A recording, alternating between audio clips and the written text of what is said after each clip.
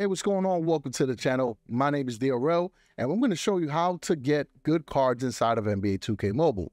The first and easiest way is to log in for 7 days. If you're a new player, this will definitely help you out. Get a Pearl Victor Wembanyama on your squad, which is really good to use in all the modes inside the game. The second option is to enter the free redeem codes that come out for the game. The latest code that you want to enter is in all capital letters, Mr. Triple Double. Now, I already redeemed this code, but you can see that it does exist, but it will expire very soon. So if you're watching this video at a later point and the code is expired, I'm sorry, but more than likely there could be a new code at the time. You could find those easily on NBA 2K Mobile Twitter or search it up on YouTube. You also want to make sure you click on the second tab, which is the daily login. So remember to log into the game every single day. After a certain amount of days, you can unlock a free player this way as well. Now, what I always recommend to new players is to wait until the end of the month to claim your players, because as your power increases, you're going to be going through new tiers really fast, so your rewards will change as well.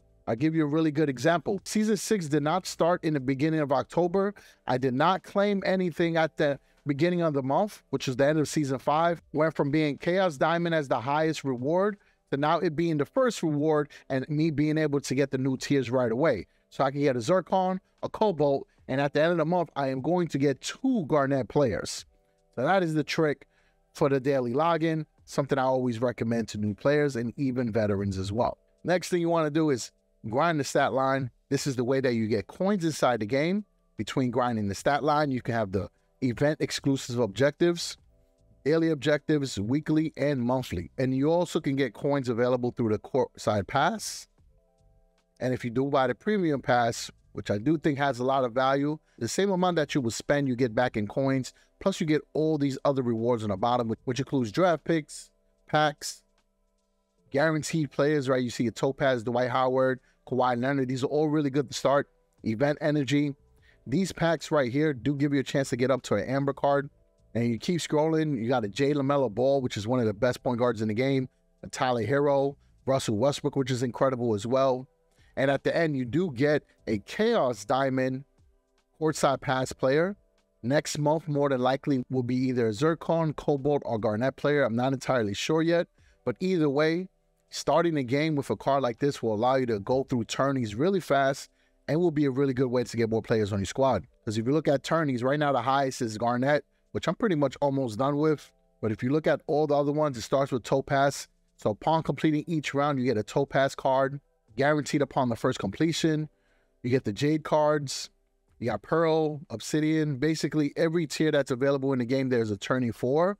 And each tourney also has exclusive challenges, which is very helpful if you want to be grinding. For example, this tourney right here, if I get a dunk with a Detroit Piston player, I will get a collectible, which will be Season 5 collectibles. All very good that can help you craft players, which I will get into next. So if I wanted to go about that challenge, I just would swap out my Kobe Bryant, and I will use this Jaden Ivey that I just got from Garnet tourneys. Now, I am officially in the highest tier, which is Garnet, so that's why I have those tourneys unlocked. And in order to see your reward tier, you just tap on that tab and you can see exactly what it is. We're pushing 300K power pretty soon, so I'm pretty excited about that as well. So the reason why getting these collectibles is important is because it allows you to craft event players and foundation players as well. So if you go into the catalog inside the game, any player that has a hammer underneath their name is a player you can craft. This is the fastest way to get really good players on your team. Crafting and playing the events. It's the best way because usually the theme cards, their power is a lot higher than the cards you will get from tourneys, which is the same cards that you will also get from the packs and head-to-head, which is a really good way to get cards as well. But I'll give you an example. I have this Kevin Durant, 298,000 power. We're going to go to Garnet because he also has a Foundation Garnet card. Same player. Foundation is 253,000 power. So you see there's more than a 40,000 power difference. So that's why it's always better to use the theme version of the player. And as you're watching a video, I will throw screenshots up so you can see exactly what I'm talking about, the type of rewards you can get. For example, for drills, it's really easy. Just complete the little mini games. The first one was dunk practice. That's a lot of fun. Shooting practice is a lot of fun. And upon completing 4 drills, you do get a pack, which will give you some really good cards as well. I recently got a Chaos Diamond from a drill pack. Head-to-head, it's also really good. This is where you compete against other players online. You can use either your best team or you can use your favorite players that you're most comfortable playing with. As far as head-to-head, though, it's a little bit different. Tourneys is the easier mode to grind. As long as your power is higher than the CPU, you should be able to advance through the tourneys with no issue. Head-to-head, you really get to test your skill against other players online. And upon completing those matches, you do get packs, right? There's different packs that you can unlock. You have silver packs, gold packs, and then the super packs. Now, with head-to-head, there are definitely meta players that you want to be using. So, like for point guard, you want to have a very good point guard that can hit threes. So like Damian Lillard, Stephen Curry, Trae Young, LaMelo Ball. I mean, there's many others, but those are like 4 of the favorites that I like to use. Shooting guard, you want to have a guard that can hit mid-ranges, catch and shoot threes, can drive to the rim and get dunks.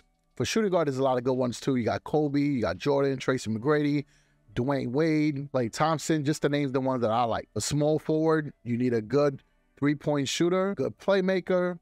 Like, this is a very important position. Somebody who could rebound a little bit as well. So somebody like Kevin Durant, LeBron James, Larry Bird, Scottie Pippen, Kawhi Leonard, Jason Tatum. Like, those are all really good small forwards to use in head-to-head. For power forward, you need somebody dominant who can crash the paint, can get rebounds, can hit a mid-range shot. So players like Willis Reed, Giannis, Kevin Garnett, Tim Duncan, Karl Malone, Dirk Nowitzki, Antoine Jamison, Anthony Davis are all really good options for head-to-head.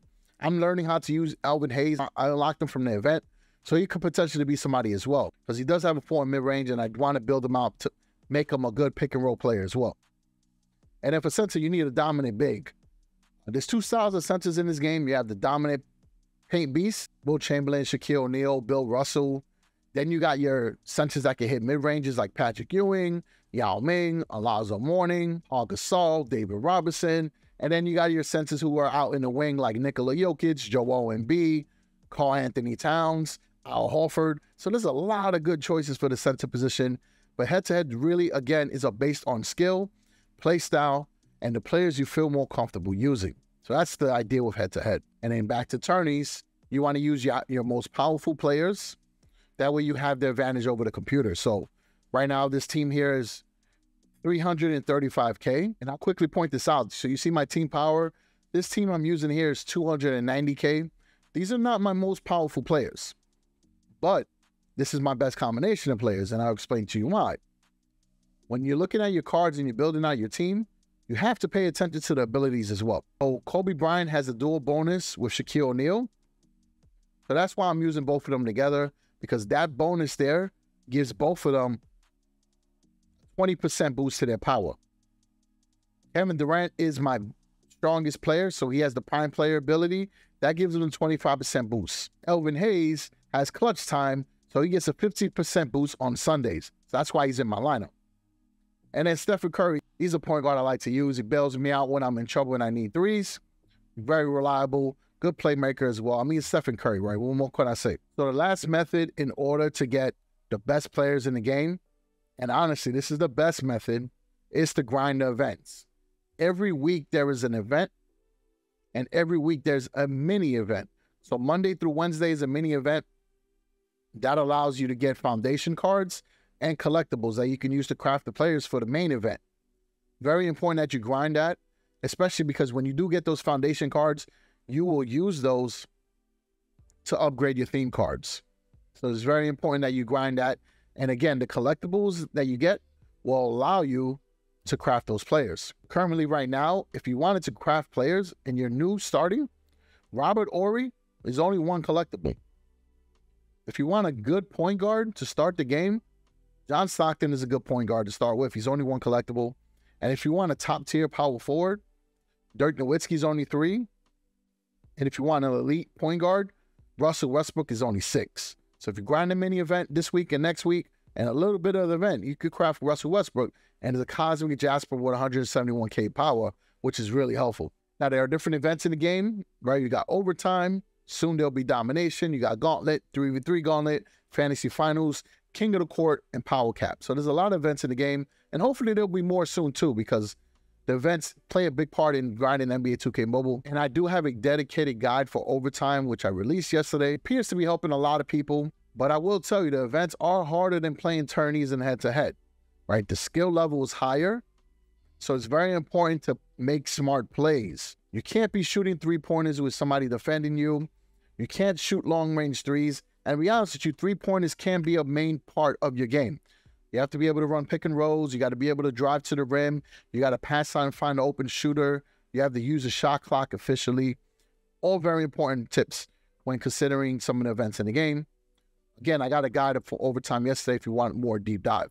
By grinding events, you get some of the best cards in the game. And I'll show you. Take a look. All the cards I've gotten is a combination of cards that I got from events. I do open up packs, so some of these cards that I did pull, players that I got from the courtside pass. I mean, there's so many options to get good cards in this game. And we can go through the rest of my collection, but it's going to be majority reward players. Now, one thing they added for Season 6 is the ability to get rewards from crews. Right now, the crew challenge is win 100 2-on-2 matches with your crew, and you can get a random collectible for my team mode. So that's a new addition that's pretty cool. So one thing I do want to point out is if you complete a tourney, you can go back and simulate it, which means you don't have to play the games, pump ups, rings for this tier or another player. So this is a good way to get cards, especially when you finish all the tourneys.